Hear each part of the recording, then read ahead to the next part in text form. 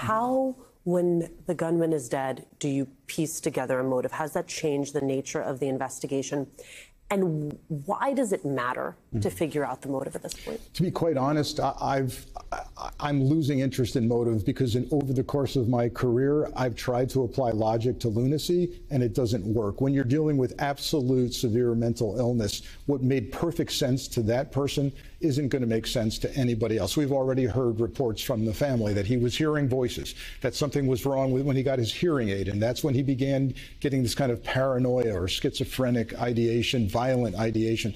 So I caution people to level set, manage your expectations when it comes to motivations. Okay, so I take your point on motivations, which I think then brings us to the parameters and structures that are in place about how people get access to guns. After the shooting, gun advocates started calling Maine's yellow flag laws, quote, woefully weak.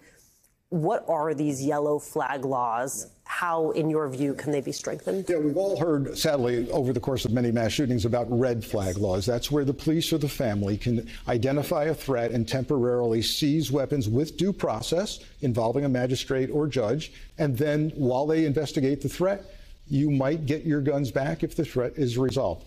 Maine has something quite different. This so-called yellow flag rule inserts a mental health professional or a medical professional to have to sign off on taking your weapons. Here's why I don't like that.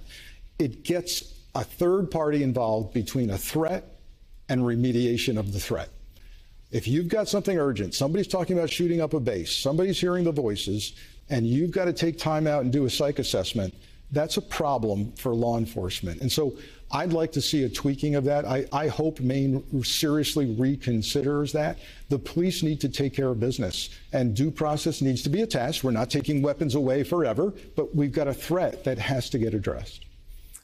We all were, absolutely gripped watching this story as it unfolded. When you talk about a manhunt of this variety, what is it that goes into that from a resource perspective, from an inner working perspective, specifically the interplay between the reliance on local law enforcement and when then all of a sudden you have federal law enforcement come in?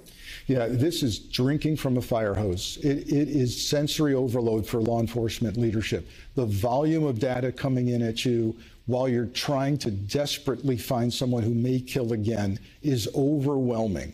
And so in a state like Maine, where resources are limited and you're literally calling upon game wardens, fish and wildlife, the state police are driving in from the hinterlands. Here comes the FBI out of Boston saying, what can we do for you?